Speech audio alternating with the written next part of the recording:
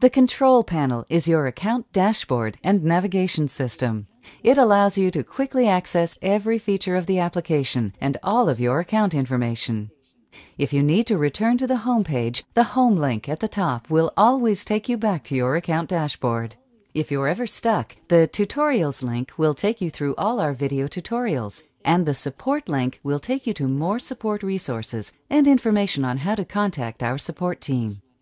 For security purposes, remember to click on the Log Out link when you're finished working instead of just closing your browser window. Just below that, you'll find a row of navigational links and drop-down menus that will allow you to access each feature in the application. On the home page or dashboard, you'll see a brief summary of your account information.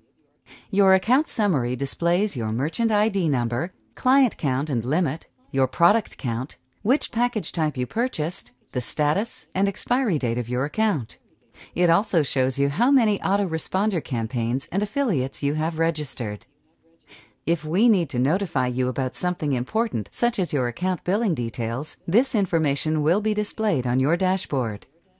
At any time, you can hover over the user icon in the top right corner to access this account information. The Quick Start links allow you to access important features in the application, such as orders, products, and customers. On the far right, the Announcements section will keep you up to date with special promotions, service announcements, and software updates.